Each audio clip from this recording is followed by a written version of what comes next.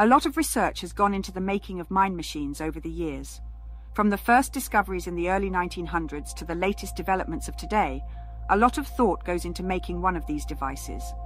Our brain processes the input coming in from all our senses. Light and sound play a key role in how we perceive the world, and modulated at certain frequencies can affect the mind in a positive manner. We are all moved by the beautiful sounds of nature, the roar of ocean waves, the rumble of thunder, and the constant flow of a river, as well as the majesty of a symphony orchestra. If you want to find the secrets of the universe, think in terms of energy, frequency, and vibration. These rhythmical and sometimes melodic waveforms constantly move us into the conscious awareness of the relationship of body and mind. Brainwave entrainment is a method of stimulating the brain into entering a specific state by using a pulsing sound, light, or electromagnetic field.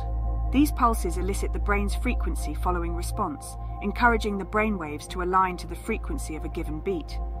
It's the tendency for our mind and body to be affected and synchronized by an external source, such as sounds and rhythms.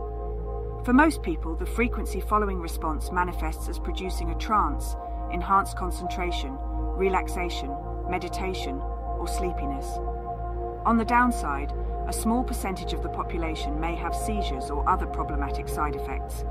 If you are aware that you're prone to seizures, it's best not to use brainwave entrainment.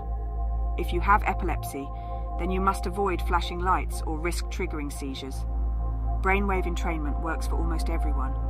It is a great way to lead your mind into states that you might usually have difficulty reaching, allowing you to experience what those states feel like.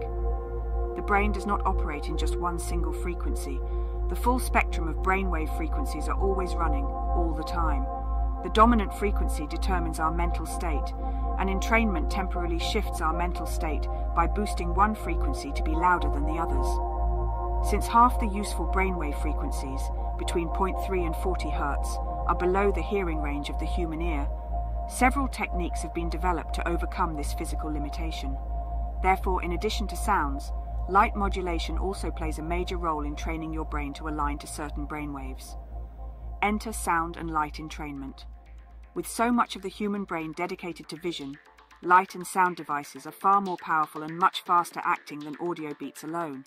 It can elicit a brain response in seconds.